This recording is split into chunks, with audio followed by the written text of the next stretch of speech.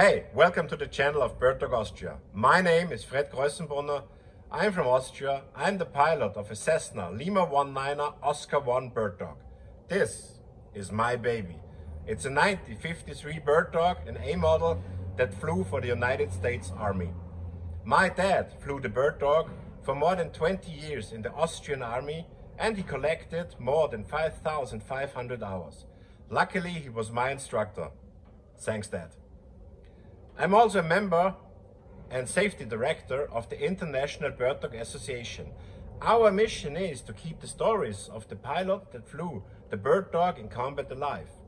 This series here now is called Cessna Oscar 1 Lima 19er Bird Dog Legends over Vietnam. We want to keep your stories alive for the next generation. Thank you for your service.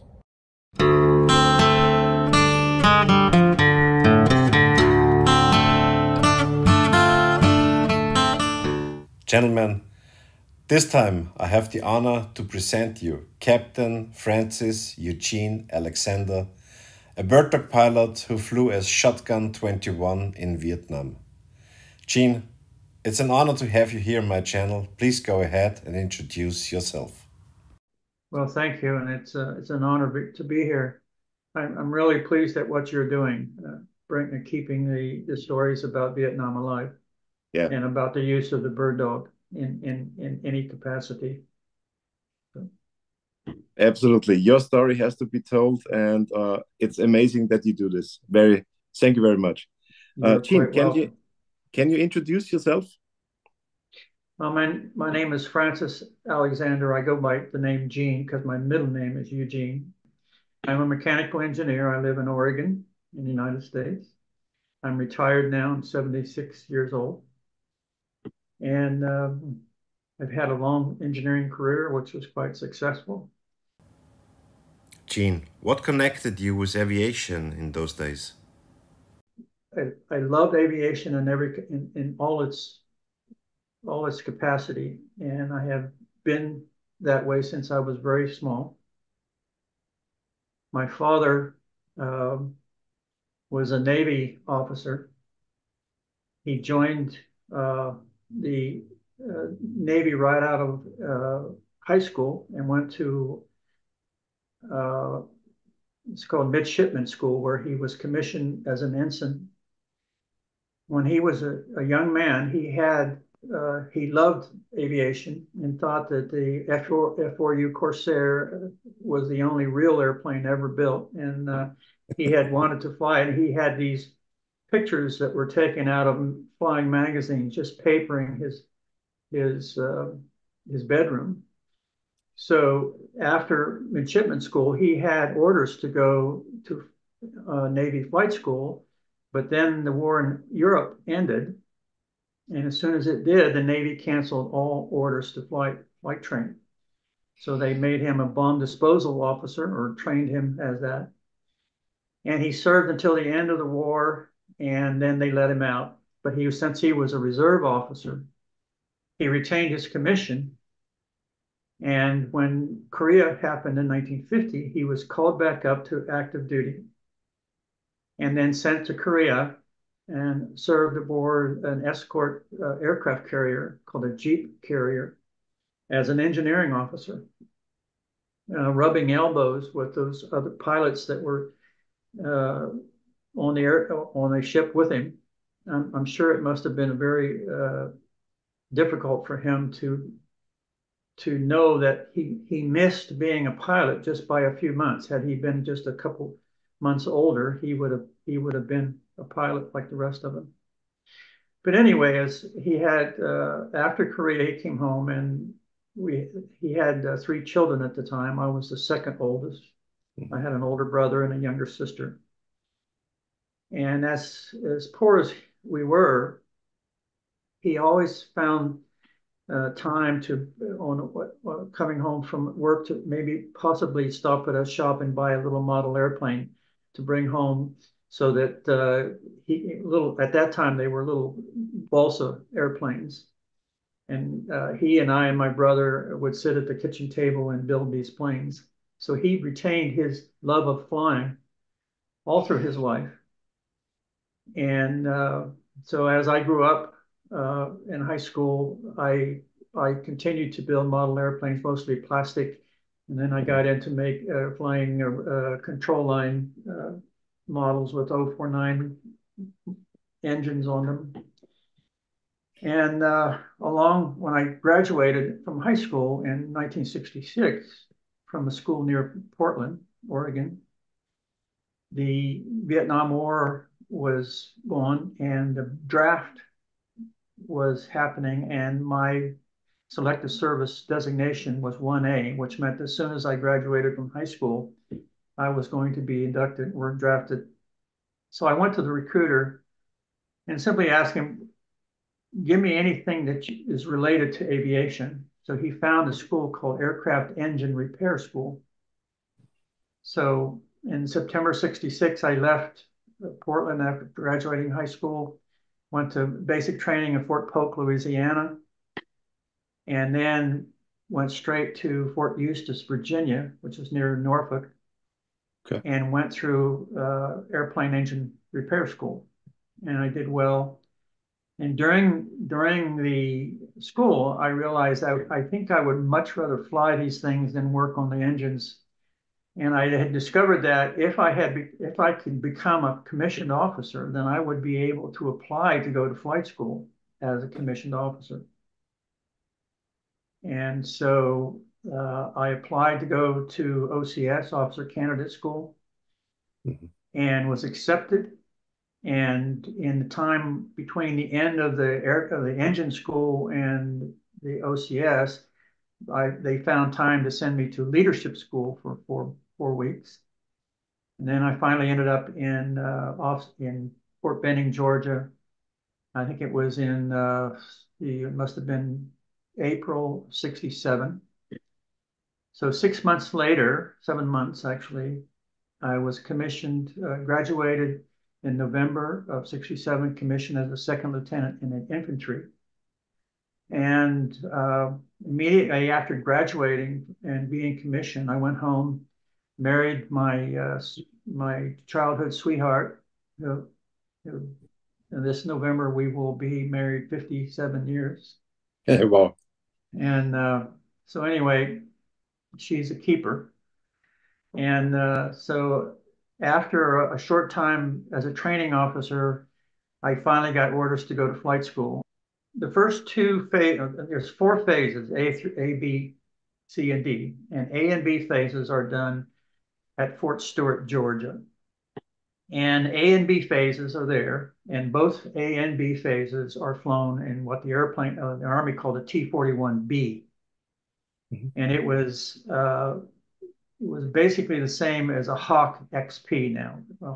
That's 172 XP has a 6-cylinder Continental engine with a constant speed prop, 210 horsepower, I think.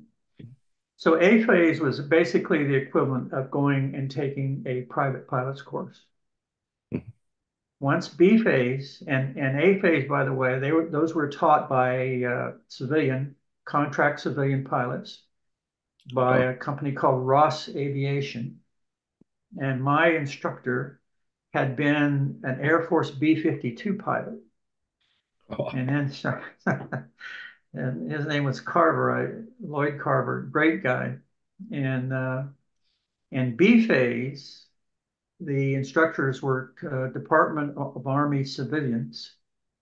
And my instructor there was a Mr. Haynes, and he had been a B-24 pilot in the Second World War and had been shot down over Germany and spent several months in a prisoner of war camp before the end of the war.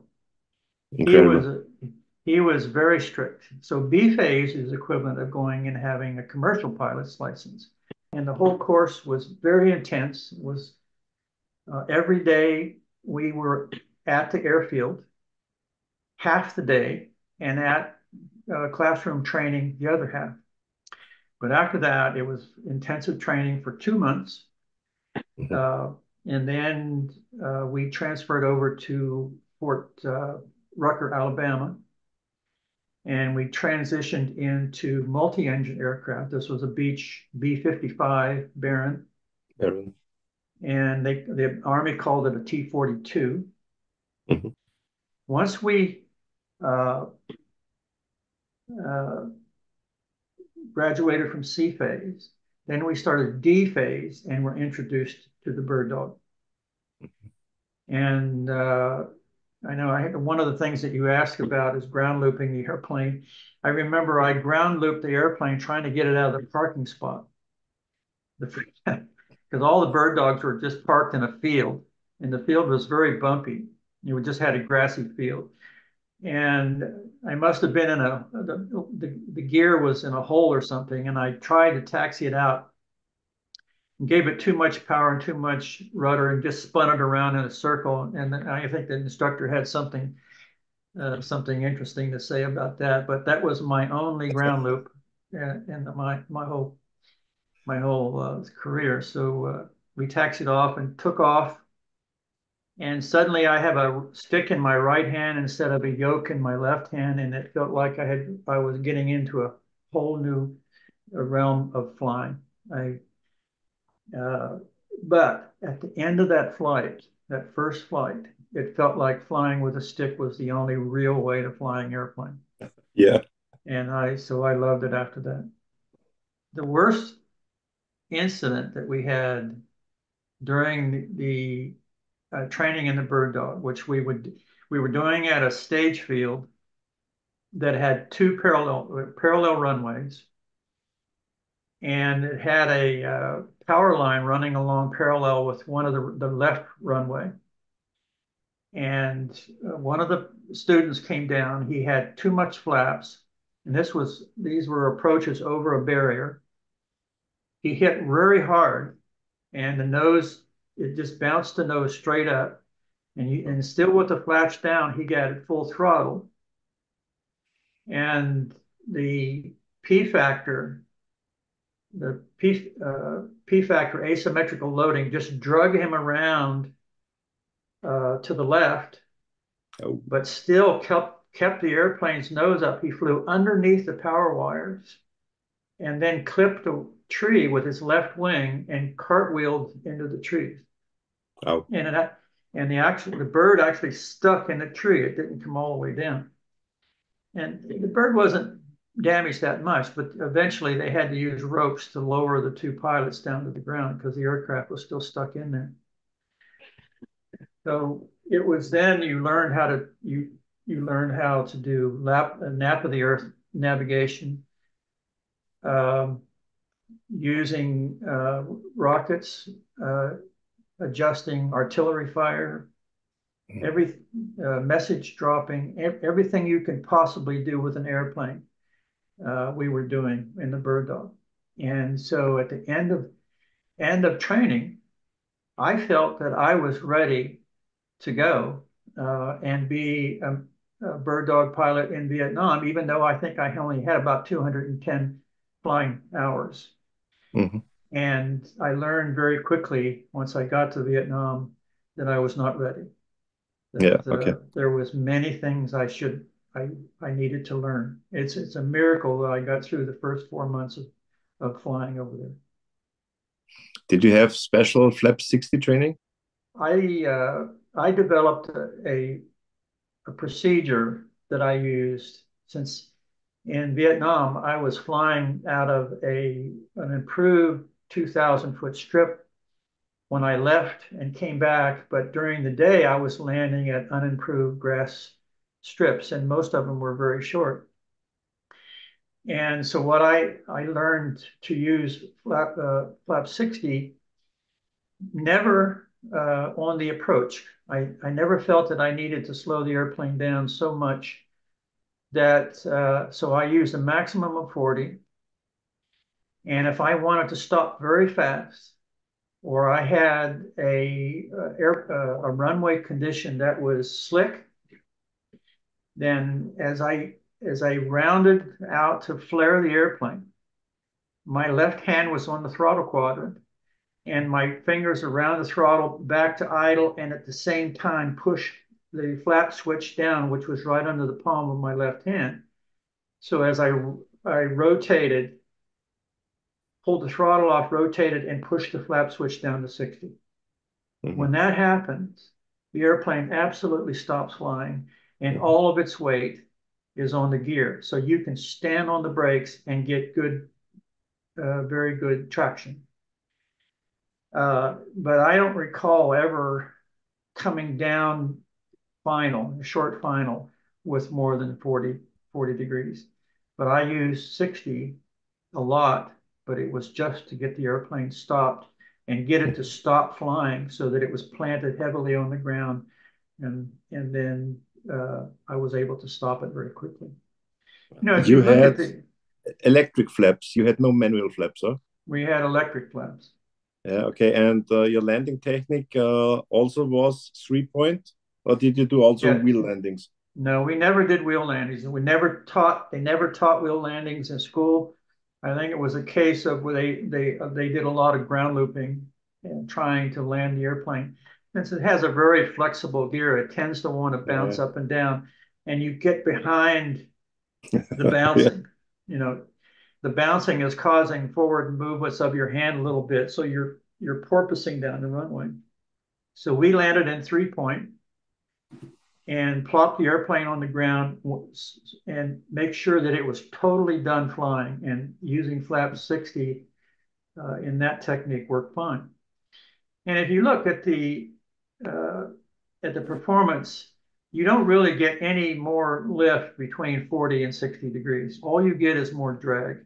Yeah. And when the airplane is in its 3 point position, to the angle of attack to the relative wind, when the tail is down, you have a lot of flaps. The line between the leading edge of the wing and the tail of the flaps is greater than the critical angle of attack on the aircraft. So by definition, at that angle of attack, the wing is stalled. Hmm. So if you hit the ground and the flaps are down to 60, the inside half of the wing is totally stalled. It cannot be flying with that much angle of attack. And so all you're getting is the drag.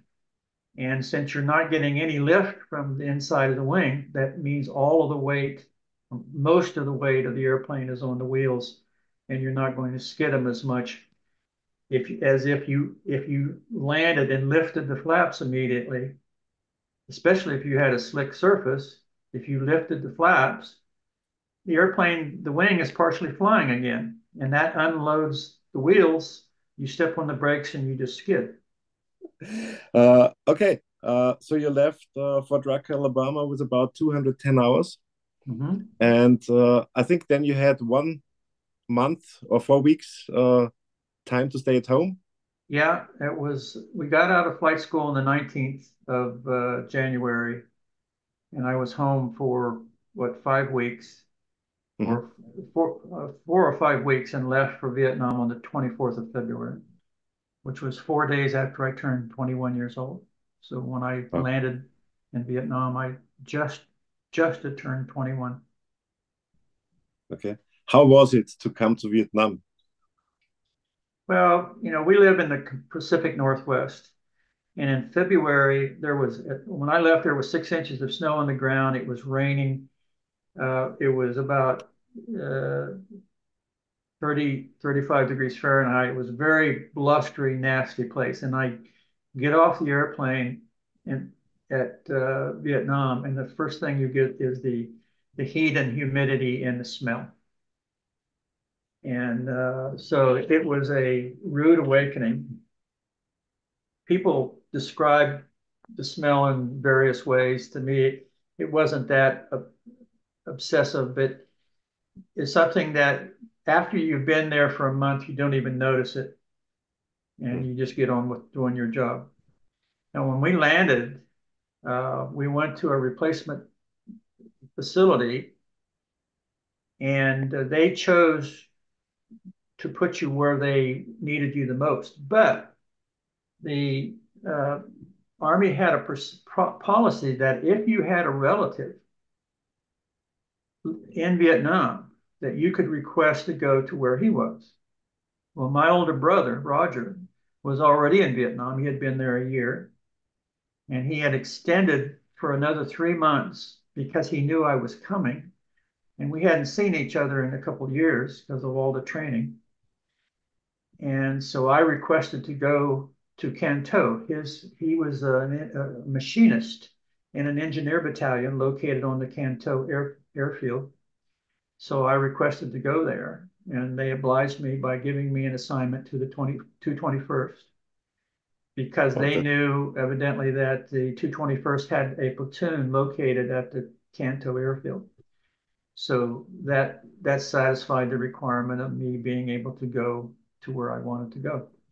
So that's how I ended up being in the 221st.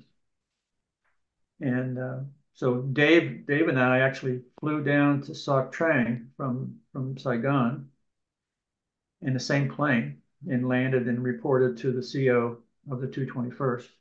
Okay. When you get there, they don't immediately just give you an airplane and say, go out there and do your job. You're expected to get an in-country checkout with one of the pilots or one or two of the pilots that are at what they call the headquarters platoon, guys who are like the executive officer and the supply officer and the personnel officer and so on. They have a staff of officers in the headquarters that are also pilots. And most of those guys spend their time instructing brand new replacement pilots that are coming in. So after a week, they gave you the time to really arrive in Vietnam, to come down and to get the feeling. Yes, it was about a week. A week, okay. Mm-hmm. And David told me that in Fort Rucker, Alabama, they didn't really tell you how to shoot the rockets. I think David told me he shot 2 or 3 rockets. That's it, or 1 rocket. I don't know.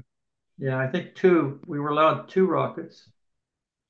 And but I don't understand this because the main mission of the bird dog is to shoot the rockets.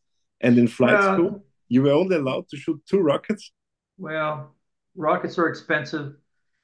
I guess they're being a little frugal, and but it's not that big of a deal. There was no sighting mechanism. All you had, I took a grease pencil and made a circle about that big on the windshield, and it was basically where I sat in the airplane. After shooting it, I would adjust where that circle was, so I knew if I put that circle on the target and I was at a certain angle and the airplane was in trim, not skidding or slipping, that if the rocket was a good one, and then it would go pretty much in that direction. So the hardest thing was getting to shoot the rocket before you exceeded the maximum airspeed that you wanted to do in the dive, and then glancing at the turn and slip indicator and make sure that you're not skidding or slipping. Mm-hmm. Because the airplane, if it's going sideways, the rocket will come out and it will streamline into the relative wind, and you will miss one way or the other. And the other thing is we carried 4 rockets on each wing, and they were either in a straight line using both bomb shackles on the same wing, or you use one shackle and had the rockets in a square pattern. Yeah. And I remember one day I had an electrical problem on my airplane in Vietnam, and there's a selector panel above. I think it was on this. For the rockets, yeah. One side or the other. I selected. Yeah, you selected. See it's. Oh yeah, I can see it. Yeah. But anyway, I selected a rocket and I rolled in and I pulled the trigger and nothing happened. So I came back out and came around again and I selected another rocket, dove, and nothing happened. And so I did it a 3rd time. And what I should have done is shut off the other 2 that didn't go. I should have shut them both, but I forgot. So now I had 3 rockets armed. And when I pulled the trigger, all 3 of them came out at the same time. Well, when they're side by side and they come out at exactly the same time, the fins can get bound up in each other because the fins pop out as soon as they come out of the tubes. And so in this case, it bent the fins. One of the rockets did big corkscrew like this all the way down to the target. One went actually straight to the target, and one turned and went straight down underneath the airplane. Just did a big wild turn and went straight down. Needless to say, that taught me something. I never to have tried to shoot two rockets from adjoining tubes at the same time. Mhm. And but I remember that shooting the rockets in Vietnam or in flight training was only one day, one flight. You had two rockets. This instructor said, "Okay, dive in and do this and this and this," and I rolled in, and he had told me that I was not to pull the trigger until he told me to, that he confirmed that I was pointed in the right direction. Well, I forgot about that. And when I rolled in and thought that I had aimed at the target, I pulled the trigger and off it went. And I remember if I hit anything, but I remember him being quite angry that I didn't wait for him to give me the signal to go ahead and fire. But shooting rockets just became second nature. It's quite difficult to hit a target, say the size of a house, from 1,500 feet. And you know, when you're shooting just smoke or white phosphorus, and all you intend to do is to put a point on the ground where you can get a reference from that point to where you want the guy to put his bombs or his, a gunship or a jet. So you have a point on the ground and you say, okay, from the smoke, 50 meters right, add 50.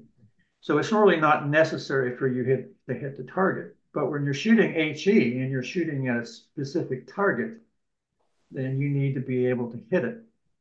And from 1,500 feet, if you start you start your rocket run or your attack at 1,500 and you launch at say 1,000 feet, that means you're almost 1,800 feet diagonal distance to the ground. And these rockets are not guided; they're just going to go up and where you're pointed. And if you miss by 25 meters, you might as well not have shot because the warheads, the HE warheads that we use were 17 pounders. They had either point detonating fuses or VT fuses, variable time fuses, and they're roughly the same explosive and kill capability as a 105 millimeter howitzer shell. So they're quite powerful, especially if they detonate in the air. So the shrapnel is coming out horizontally in kind of a cone shape as it goes forward, it spreads out. And so their VT fuses are much better for troops in the open. If you're shooting at somebody open or just hiding behind trees. But if you have to blow up something that is hardened target, like a bunker, then you choose a point detonating warhead and it will penetrate a little bit further before it detonates and is much more effective against a hard target. You sent me a picture of your bird dog. So yeah, that's one. You told me that in the middle you had two rockets with radar. Yeah, those little white domes on the front of the fuse, and those are called VT, Victor Tango, what's Army calls variable time, and they are designed to detonate 4 to 20 feet above the ground. Now I can't see what the other rockets are in the outer tubes, but I think those are flechette rounds. And they don't even ever hit the ground. They detonate in the air when the rocket motor burns out. Okay. So this was a G model, is that correct? No, this is a Delta model. A D model, okay. See, it has a constant speed prop on it. Mm-hmm. This airplane had, I think, 8,000 hours on it when they gave it to me to fly. Wow, okay. And so it was well used. If you look closely at the various shades of OD paint, you'll see that there are there's several different shades.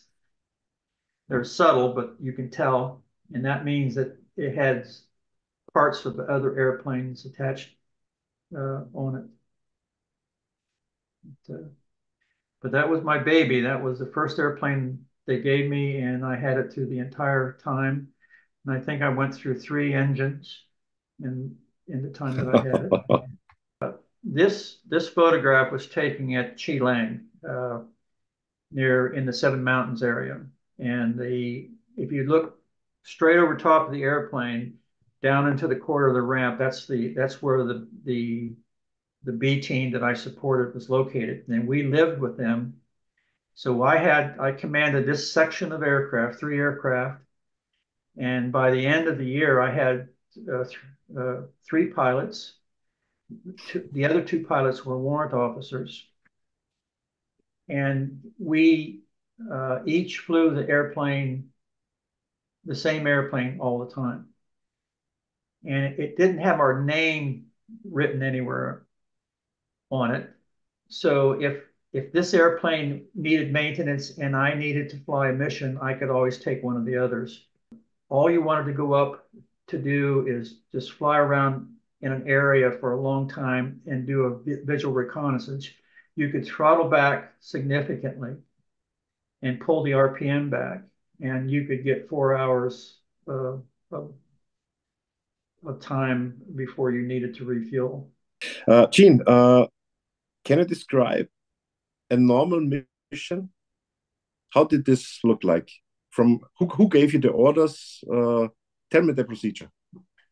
Okay. When I first was assigned to the 2nd Platoon and sent to Canto, the 2nd Platoon had 2 pilots that flew exclusively for a Special Forces unit there. Now, the 5th Special Forces Group, which had what's called a C team or Charlie team, located actually right on the Canto airfield. It was called C4. And they were responsible basically for work in the entire Mekong Delta. C4 had 5 B teams that belonged to it, Bravo teams, B41, 42, 43, and so forth. And they were scattered out right close to where the headquarters of the B team were scattered out along the Cambodia-Vietnam border, all the way from Ha Tien in the west, which is the very most western point of Vietnam, if you don't include Phu Quoc Island. And so the border went from Ha Tien all the way to a place called the Parrots Peak, which is just west of Saigon. All right, so the entire distance that was separated into 5 areas, geographical areas, and each one of those areas had a B team. Within the B team were A teams. An A team might have only 12 or 15 Americans in it, and they were located literally right on the border. And when I got to Canto, the 2 pilots that were assigned to fly for C4 were getting short. Both of them were infantry branch captains. And so since I was infantry, I was assigned to take the place of one of those 2 guys. And so I moved in with them, and the captain, I think Captain Young was the one that was leaving. So he took me under his wing, and he started flying with me in the area of operation that I would be taking over. And at that time, it was anywhere along the entire border, like I say, from Ha Tien to the Parrots Peak, which is a distance of about 200 miles or so. And generally at that time, he was just training me, taking me into all the airstrips that I would need to go into, showing me where not to fly, how not to approach an area, where most of the ground fire I would get if I flew over it. And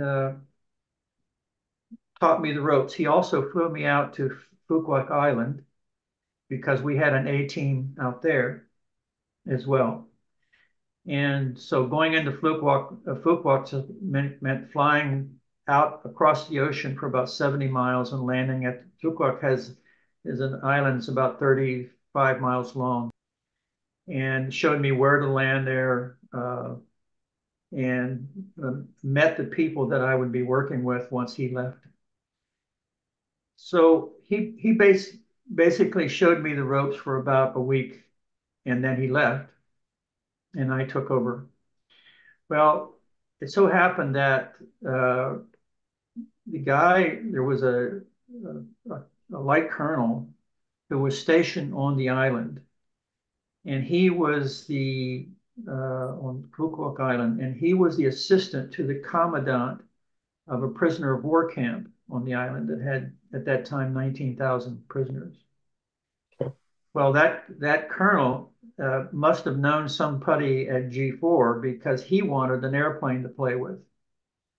And so I was assigned to fly for him a while just to basically get my feet wet. So I flew out there and landed at Antoy. It was a very nice airfield. It had about, must have been 4,000 feet of Marsden matting runway right on the bay at Antoy.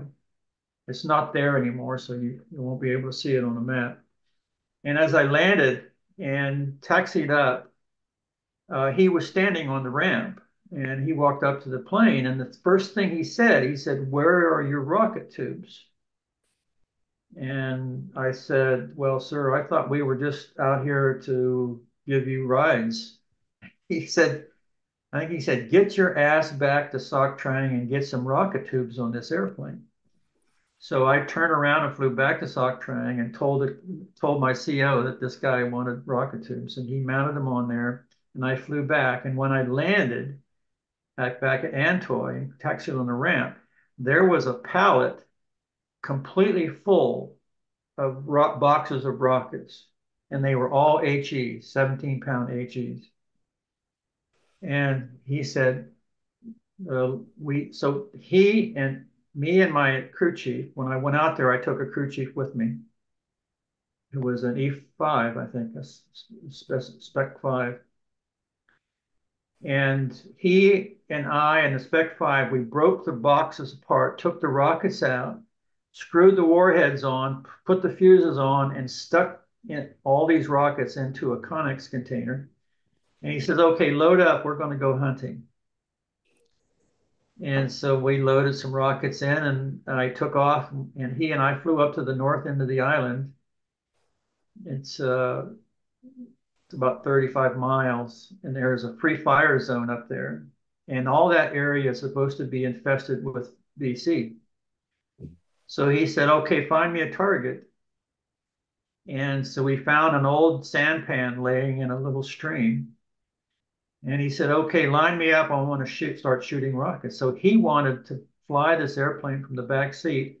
And he'd tell me when to pull the trigger because he didn't have a trigger on his stick. Yeah. So he would line up the airplane and he said, "Shoot," and I would pull the trigger. And so we did that for most of a month. And he liked to fly low level, right down on the water, and fly all the way around the island, which took about 45 minutes. But he loved just to fly around. And so I had to do that for 2 months. And during that time, well, I think we shot every one of those rockets at various things up on the north end. And I don't think we hit a damn thing because I couldn't hit anything from 1,500 feet. And I wasn't about to go up there in that desolate, full jungle covered island and fly at low level just so we could play. And that's all he wanted to do. So after leaving Canto, the Fuquoc Island, and went back, he said, "I want you to take an airplane and take it out to Chilang and fly for B-43, one of his B teams, exclusively because it was the farthest one away from Canto, and they were getting the most action. So he wanted me to be closer to the action. And so I took my crew chief, as many tools as I could fit in the airplane. We flew out to Chilang and established a place to store the airplanes, which was right in a revetment right next to the runway. I went in to meet the commanding officer of the B team, who was a light colonel at the time, a lieutenant colonel, and introduced myself. And he told me in no uncertain terms what he expected me to do. And that was, he wanted me to cover operations, ground operations. He wanted me to do intensive visual reconnaissance. And he wanted me to be able to do close air support when I was flying, covering his operations, because we were so far away from Canton where there was any artillery and there was any helicopter gunships that I could call in, that by the time they got to where the ammunition was needed, then it was too late. So he wanted me to be able to do close air support immediately if his people on the ground came in contact with the enemy. So I was obliged to carry as much armament as I could, and we could only carry 4 on each wing. Plus, I carried an M79 grenade launcher, 40 millimeter grenade launcher, and of course a CAR-15 assault rifle. Well, the grenade launcher, it was never good as a tactical weapon, but it was good in doing what we called recon by fire, which means if you saw something you suspected as an enemy, you could punch a round down there and watch it detonate and see if that stirred up any response. If the guys turned around and shot at you, then they assumed that you found them, and then they were going to start shooting.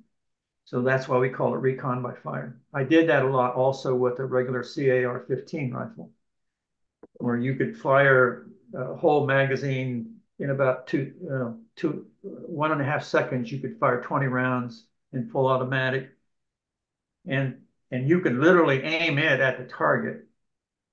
And they had actually tracer rounds that I could fire with if I needed to. But basically, it was just to do recon, because it wasn't really very effective at killing anybody from that altitude. And the M79, it has a very slow velocity round. And my technique was to just lay it across my lap, point it out the window, straight out underneath the wing. And then I would fly at the target that I expected to hit.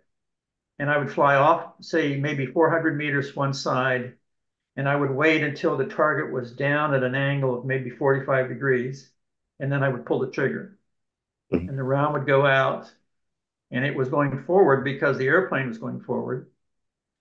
And it was going sideways because it was shooting directly 90 degrees to the airplane's where it was pointed. So it was going to go in, down, and forward and forward. And if you watched carefully, you could see it detonate. It has an explosive power of a hand grenade, and that's about it. And since there's no smoke from it, the only indication that it went off is you see the dust kick up, dust from the round hitting. And you had to be very careful not to hit the strut of the airplane when you were shooting, because you're shooting straight out underneath the wing. So that was my technique to shoot to. So the colonel, like I say, he told me what he wanted. He expected me to launch an airplane every morning, what he called the first light mission, which means we were to take off literally when it was just enough light where you could see the runway. And we never turned the lights on. There was no lights on the runway, and we never turned the lights on the airplane, because as soon as we did, we would start getting incoming mortar and rocket fire from the mountain. It was right next to the runway. And so since there was just initially there was just me doing all these missions. And I would fly out usually to one of the A teams and land, pick up their people, take them for a flight, do a visual reconnaissance, and then fly home. I would be back about noon, so I'd have lunch and do it again, fly out to a different team, pick up their people flying around. Each of the A teams had a 105 howitzer. And on one of the missions, I recall we had a program where they had these, I can't remember the name, but essentially they were listening devices that they could put out someplace. And if somebody walked by, the listening devices would transmit on a certain signal, which they could pick up back at the team. And that told them that there were people moving around. Well, these things would float. So they would put them out on the canals around the team and float them in a position. So I would get with the commanding officer and he would tell me where these things are located on the map. So I would go out and I would adjust his artillery fire until it was hitting close to where the spot was that he told me where the listening device was. Oh, very smart. Okay. So later then at night, they had a list of where all these things were, and they knew what information to put on the gun to shoot. Wow. So they would land right on top of where the listening device was. So all it would take is if a sampan came down a stream, just the waves from the water would set off this listening device. And they would go out and they would put the information on the gun, put a round in and fire it, and hopefully hit the target. Okay. And so I would do it. That was a mission that I did several times. I also did bomb damage assessment. Quite often we knew when there was going to be bombs dropped by, say, B-52. I think I sent you a picture of a B-52 strike. And so when those strikes went in, if they happen to have, yeah, there it is. So you can see there's in the dots, white dots, there's probably 315 bombs hit in that mountain that are hidden is called Nuicom. That's the biggest of the 7 mountains in the 7 mountains area. And the runway was right at the base of that mountain on this side. So you can see those bombs were landing about a mile from where my airplanes were parked. Now this was taken from a camp about a mile and a half away from where this strike went in. So anyway, when they would put one of these strikes in, they would want somebody to go in afterwards and look and see how much damage, and that's what they call a bomb damage assessment. And I did a number of those. And that strike, by the way, right after that happened, we took a prisoner, a BC prisoner, who had been on that mountain at night. And I was there at the interrogation, and they asked him how many enemy soldiers were his companions were killed by the B-52 strike, and he didn't even know that there had been a strike because he was so far inside that mountain in the caves that he didn't even hear it. Oh. So that was a waste of several $1 million worth of ordnance that basically all we did was blow trees apart, but we didn't kill anybody. But at that time, did you know that the VC was living down there in tunnels? Oh yeah, in one of the mountains called Nui Koto, which was right south of the mountain you showed, was called Nui Kam. Nui, N-U-I, is a Vietnamese word for mountain. So the second word, Kam or Koto or Jai, those are the names of the mountains. So it was Mountain Nui Koto. Okay. Nui Koto had caves in it that were as big as gymnasiums. And one of my good friends at the C team was a construction engineer, a captain. And after we took the mountain, I guess it was in the spring of '69, he had gone into the caves and said that he went into one cave that nothing less than a nuclear weapon would be able to blow it up. So the idea of trying to destroy it was just not possible.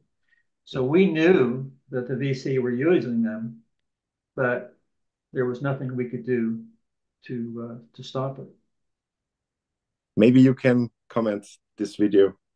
Yeah, this was up in a little stretch of mountains right next to the Vente Canal. And I think you see those are rockets with VT fuses. You see the little white dome. So we're north of Chilang, about a half a mile from the Vente Canal. And the Vente Canal in this part of Vietnam is the separation between Cambodia and Vietnam. The Vente Canal runs from Chao Phu or Chao Duc on the Bossac River all the way to Ha Tien, which is a distance of about 50 miles. Now, this place right here was where I always would get enemy fire from, and I didn't like being there. So this mission was one that I flew with one of my warrant officer, other pilots. And we would fly one aircraft high and one lower. And we flew out across an area called the Tram, which was a free fire zone. There was nothing out there besides low forest and canals. And the only occasionally you would see that's looking back at the three mountains, or the seven mountains. And you see how the whole tram is flooded here. Now the tram was about 50 miles long and 30 miles wide. And the only people that would go out there was either enemy or civilians trying to cut wood, which they would cut wood and make charcoal, which they use for cooking. So we're out there looking, and we spotted a bunker. And this is the other pilot going in for a rocket run on this bunker. And when he shot, all he did was blow away the debris on top of the bunker, which was there to camouflage it. And so once he got done firing, and there's one or two other rocket runs here, then I went in and I got too low. Well, this particular run, this is him again shooting. So he was only about 150 feet above the trees right there when he pulled out. And after this run, he went up and watched as I went down, and I got a little bit too low and fired the rocket right into the door of the bunker, and it had the big secondary explosion. Well, this was right after it happened, and the guy in the back seat was taking a picture of me looking forward. And at this time, I was looking, or he was looking at my aircraft, because when I went down and had the secondary explosion, something hit the bottom of my airplane. And I thought it hit the bottom of the airplane, and it hit very hard. So I flew back and landed and to check the airplane. And I jumped out and looked underneath and couldn't find anything wrong. My crew chief says, "What's going on?" I said, something hit the bottom of the airplane. Well, he looked up, and the right wing was crushed in. The leading edge of the right wing was crushed in, so whatever hit me came past the airplane right outside of where the propeller arc was and hit the wing and mashed it in for a distance of about 3 feet. Oh. And that really scared me. I decided I was never going to, attack and go that low again. But of course I did. I did it lots of times. But yeah, the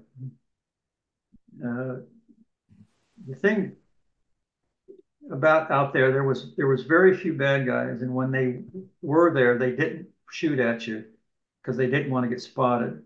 So if we saw something that we knew for sure it was enemy, like the bunker, then we attacked it. Otherwise, we would not shoot at anybody that we couldn't positively identify as being an enemy.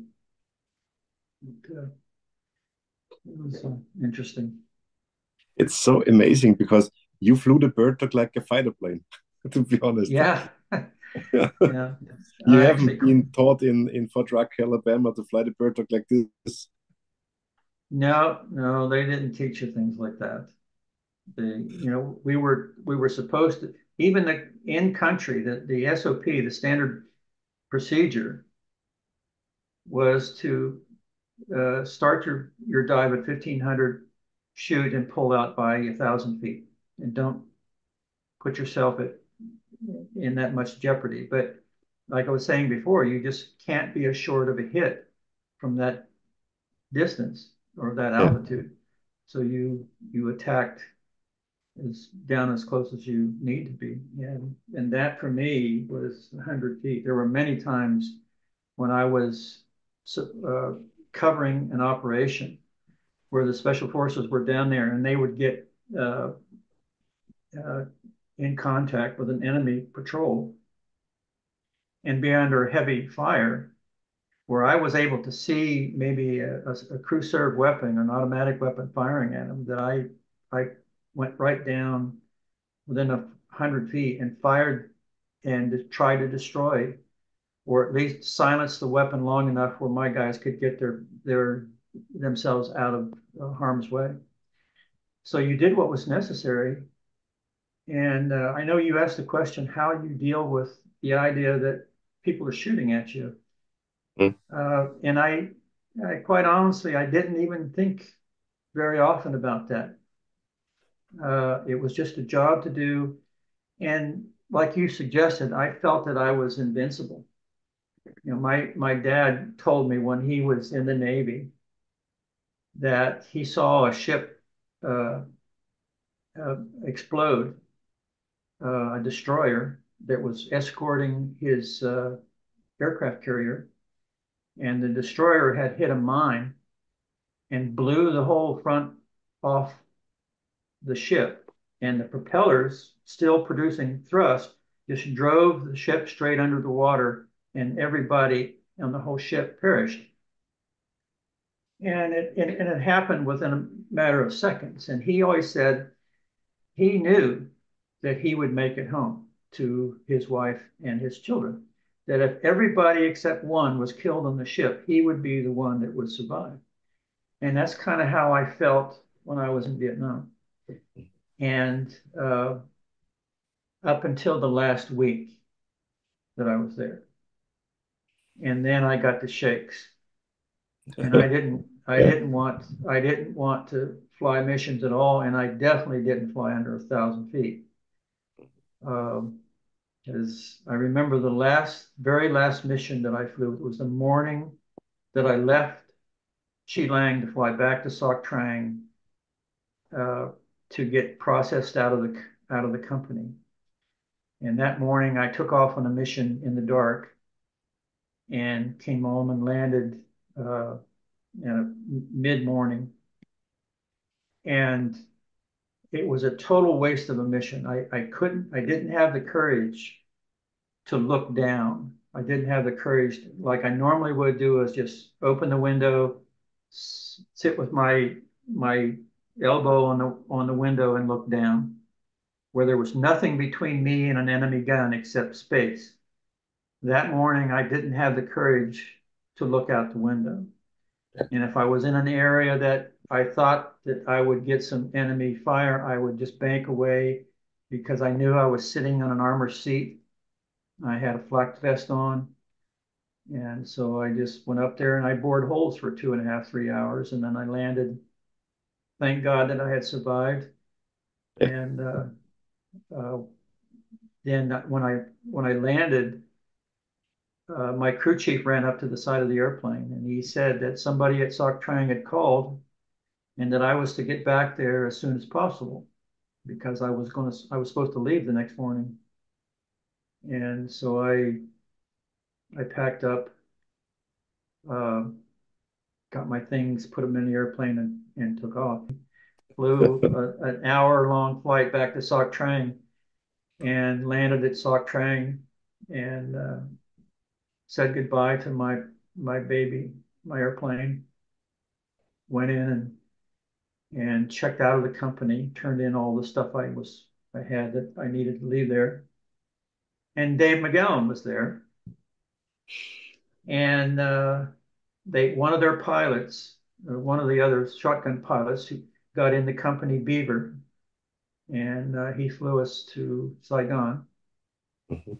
And I think it was about 6 o'clock the next morning when Dave and I walked up the ramp into the DC-8 and flew home. And that was the end of it. But very intense. That last day was not a good one. Yeah. You know, there were times during that last month when I couldn't sleep at night.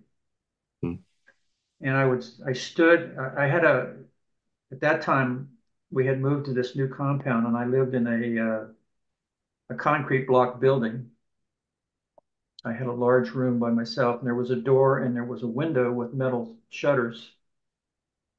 And I thought maybe I could hear people moving around outside.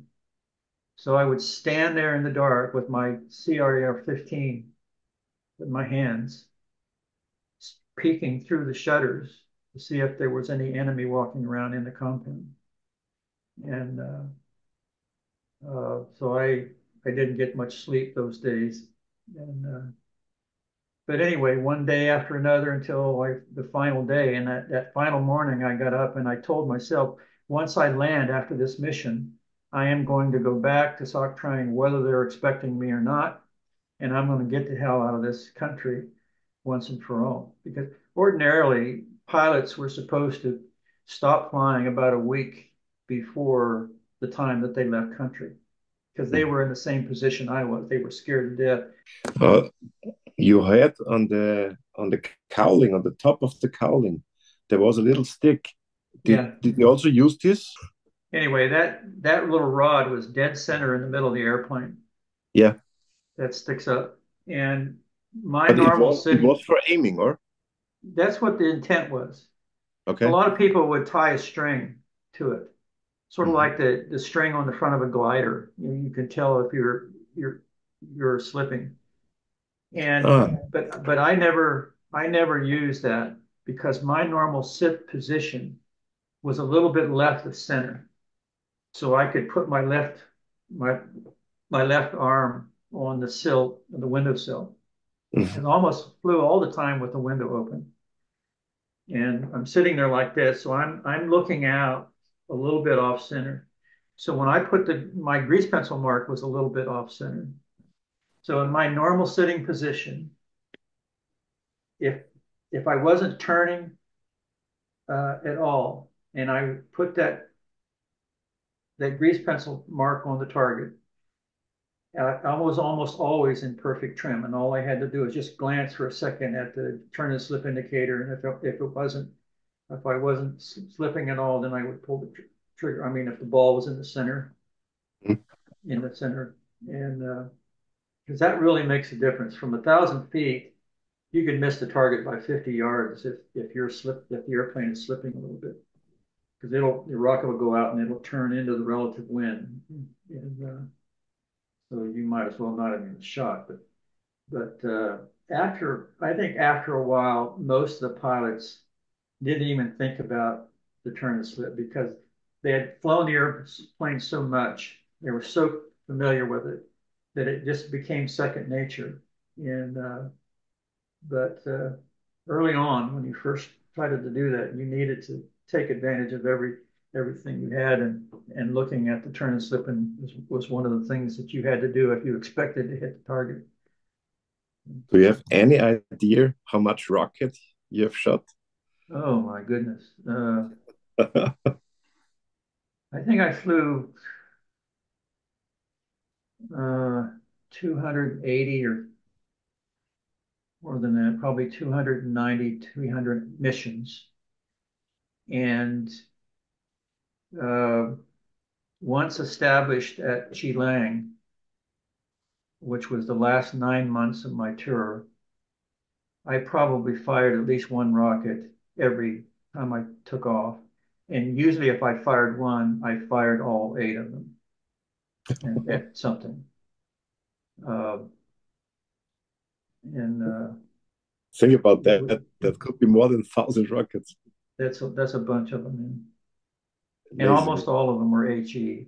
You know, later in the war, later in the year, they introduced the flechette warheads.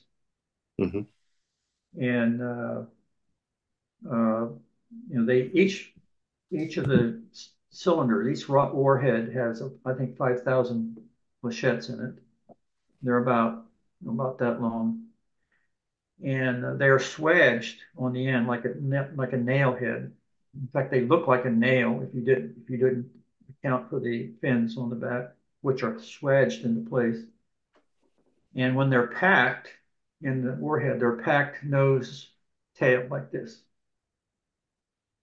And they're standing on edge, and they make a cylinder that is, you know, as long as the nail, and they're all packed in there. And there's probably, I don't know, maybe 500 of them in a pack, and they're all stuck head to tail, and they're stuck together with some kind of a shellac that holds them together. The warhead comes out at such an acceleration that it compresses a spring in the fuse. And then as soon as the rocket motor burns out, the spring shoves forward, detonates the charge, and it blows all the nails out of the front of the tube. And then the powder, of course. And since they're shocked when they come out, they just blast away into pellets, almost like shooting a shotgun. Wow. And the puff of red powder tells the gunner where his rounds detonated. Now they only accelerate, I think, for 1.3 seconds, and in 1.3 seconds they accelerate to about 500 knots. So you add 100 knots airspeed plus 500. You know, these nails are going 500 or 600 knots, and if you start firing them and you're a long way from the target, they will slow down very quickly and spread out, and you get a very dispersed pattern, like shooting a long distance with a shotgun. Same idea. You could see them from the ground. You could see the rocket come out in the little puff of powder, and you knew that the ground was being saturated with these little nails. And if they were still going at 300 or 400 knots, you know, one of those would penetrate right into the steel barrel of a rifle. And if they hit a human, you know, they would go deep into an arm, maybe not all the way through. I don't think they would go all the way through a bone. But you know, if the guy was hit by 2 or 3 pellets or these things, he was pretty much incapacitated. Yeah, And for sure. you know, I think probably the Geneva Convention would have frowned on us using that, but at that time in the war, we were using everything we could to stop the enemy. Oh, one of my favorite pictures. Yeah, Hedgine, also mine. This picture is incredible. Yeah, it's amazing. Yeah, you can see. I don't know if you notice, right above my left hand, you can see a little dark shadow about halfway between. That's a piece of brass flying out that the camera happened to catch. So I was on full automatic, and at full auto, the gun shoots about 1,100 rounds per minute. So it'll empty a magazine in about 1.5 seconds. There were 2 magazines, they were taped together. And then I had a pouch that hung on the back of the front seat, and it had 7 magazines. Oh, okay, really? Wow. And then I usually had in my vest, you can't see it here, there's a flak vest, which is the light brown thing that I'm wearing. But I had also a survival vest, and it had some pockets in it, and I would carry a couple magazines in there as well. So you also flew with Nomex? Yeah, this was later. This was a Nomex flight suit. They were two-piece. I didn't like them. They were hot. They didn't look very good. I much rather flew in what we call jungle fatigues. Hmm. The picture, there's a picture of me standing in front of the aircraft, uh, and that picture shows the normal jungle fatigues, which were much lighter. They were cooler, and they looked good, and I much preferred them. Do you mean this year or? Yeah, that picture. That's called jungle fatigue. You see, they're large pockets, Yeah. um, and they were a nice looking uniform. And this is what I flew almost all the time. I didn't like the Nomex at all. But you had to fly with the sleeves down? The only time I put the sleeves down is when I would start to fly or shoot rockets. Then I would roll my sleeves down because and I'd close the windows, of course. But I remember one day I made the mistake of firing a rocket with see, that's jungle fatigues. That's what I usually flew in. Hmm. And you see how short the weapon is. It's not as long as a normal M16 rifle. It's the same caliber, same firing mechanism, but it's only about 24 inches long, and it has a collapsible stock. And it was much easier to carry on the airplane than a normal M16 rifle would be. But I meant to tell you something. When I saw those aviation that refueling station, we used 115, 145 aviation gas there. Hmm. Very high octane, very high amount of lead in it. And the reason, early in the war, uh, when President Kennedy was still president of the United States, he had coerced Robert McNamara, who was at the time the head of the Ford Motor Company, to be his Secretary of Defense. Well, McNamara was a genius. The guy had been a light colonel, I think it was a light colonel in the Second World War, and actually had assisted Curtis LeMay in the destruction of Japanese cities in the latter parts of the Second World War. And he was an efficiency expert. And when he became Secretary of Defense, he evidently couldn't understand why the Air Force and the Army needed four different types of aviation gas, starting all the way from 88.7 up to 115, 145. And since the big Air Force aircraft with big reciprocating radial engines needed that high octane fuel, so he decided that everybody could use that as well. Well, it contains very high concentrations of tetraethyl lead in it. And that simply doesn't work very good in low compression engines like we had in the Bird Dog. So we had a lot of fouling of the spark plugs. Hmm. And also it got into behind the piston rings, caused problems there. So it was very common for us to have high mag drops because of fouled plugs. And often from the time you started the engine, after it came in from a flight, you taxied up and shut down. And then you subsequently started the engine to taxi out to take off.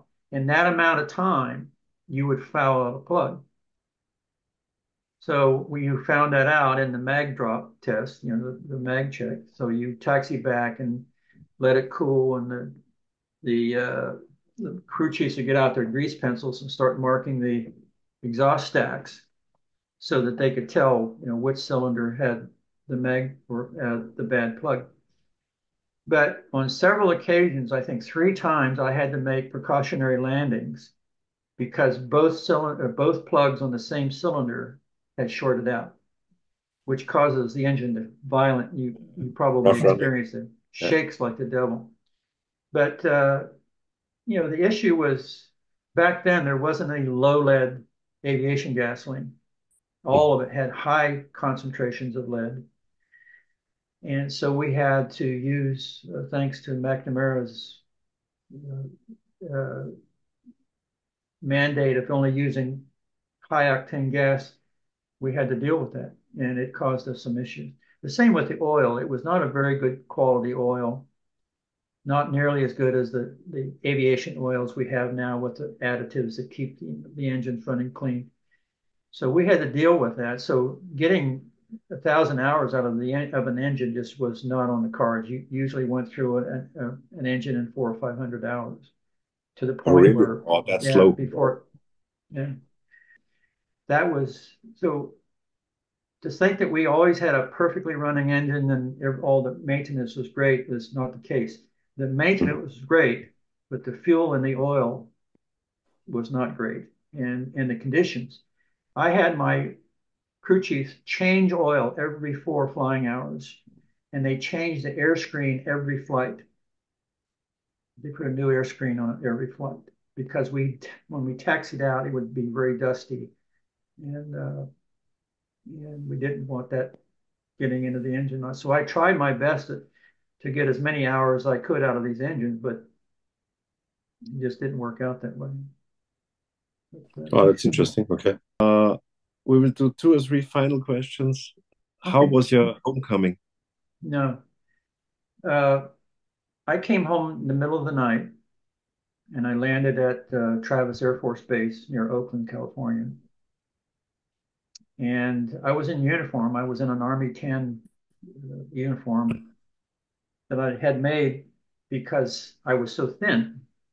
When I went to Vietnam, I weighed 170 pounds and I was 140 pounds, 70 kilos coming back.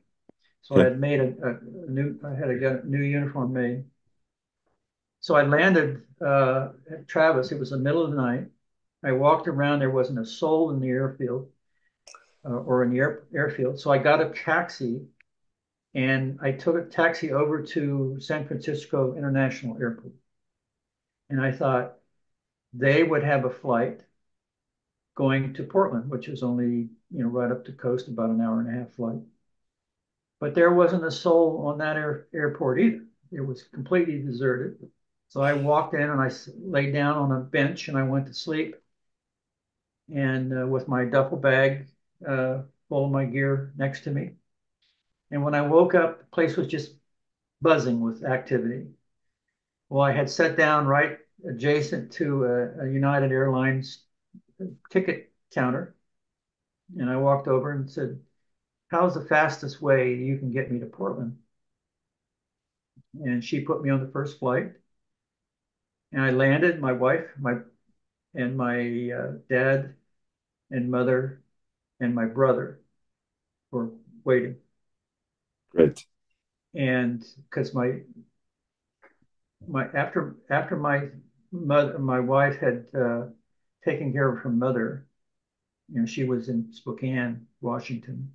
Her mother had died Oh, while I was there, so my wife moved in with my parents for the last few months that I was over there. So she was in Portland area. And so we had this wonderful homecoming. And as we drove down the street to my house, our house is a big multi-story with big columns out front. It was all painted white. And it's right at the end of the street. And on the front of the house, there was a banner that says, "Welcome home, Gene." So yeah, it was a cool. wonderful, wonderful homecoming. But during the time when I was there, the only thing that we listened to as far as media was AFVN, American Forces Vietnam Network, and never heard anything about protests going on back in the States. Mhm. And I think, we got the newspaper, American Forces newspaper, and hardly anything about those type of protests. So I didn't even realize they were happening. Mhm. But no one ever approached me. Even the morning I woke up, after landing and going over to San Francisco, even as I woke up and the place was just busy, there was no one giving me a problem. But had there been, and somebody walked up and swore at me or spit on me, there would have been a war Yeah. between me and them. Yeah. Believe me, because I was in no mood to put up with any crap like that. Yeah. But I knew a lot of soldiers who had to put up with that. And these were other officers, pilots that I met after I got back to got to Germany, and all the pilots kind of got together and talked, and there were a few that had situations where they were spit on and swore at, but it didn't happen to me. I really do everything to keep your stories alive. I do 12, 15 air shows a year across Europe, Italy, Austria, Germany, Switzerland. And I have 2 sheets. And the spectator always tells the crowd about the bird dog while I'm flying. And after my display, people come to me and say, "Really? Those guys flew with such a little plane in Vietnam? Honestly?" Yeah. And sometimes there are 30, 40 people around me and asking me questions about the bird dog and about the bravery of you guys, because they can't believe that there are no armor plates or something, that it's just thin aluminium. Yeah. And this is the way that I try to keep your stories alive. Yeah. Well, I mean, all those guys who were there owe you a deep debt of gratitude for keeping Yeah. it alive. Because when we die, everybody's going to forget that it even happened. Yeah. But it was interesting that the video that I sent you, Mm. I have a copy of it on DVD. Mm. And at Fort Rucker, Alabama, there is a museum, an Army Aviation Museum. Mhm. And out in front of that museum, there is a monument that has 11 facets on the front. Mhm. And on each facet is the information about a particular unit that was in Vietnam. Mhm. Okay. Inside that monument, there is a time capsule. And inside that time capsule is a copy of that DVD. Hey. Okay. Cool. Very cool. Years ago, when I first showed that video to a reunion that I went to from my old unit in Vietnam, I showed it to them, and the guy in our unit that was called upon to donate or raise money to build that monument, they asked him, each unit needs to put something into the time capsule that is most meaningful for them. Mm. And that man came to me, he said, "Would you agree to put a copy of the DVD or the bird dog video in the time capsule?" And I said, "Absolutely." So Okay. it's there. Now, whether people 100 years from now or however open that up, whether they can actually watch it or there's any kind of a device where they could use to watch it, I don't know. But I was deeply honored when they asked me Yeah. if they could have a copy of the DVD to put in that time capsule. I hope you have a long career with yours and also your son. And, Thank you, sir. fly safe, and someday when I get to Austria, I'll look you up and Yeah. we can Be go my out, we guest. can go have some beer and talk Yeah. about airplanes. Yeah. Okay. Absolutely. Gene, you're a great person. Thank you. Stay healthy, and would be wonderful if we could stay in touch. Okay, I definitely will. Take care, my friend. Thank. Okay. Have a nice day. Goodbye. Bye. Oh, wasn't that a cool interview with Gene? And especially speaking about all those details, fuel, oil, engine, maintenance, and the warheads. I didn't know all those informations about the warheads. If you liked this interview, please share a comment below, like and subscribe this channel, and thanks for watching.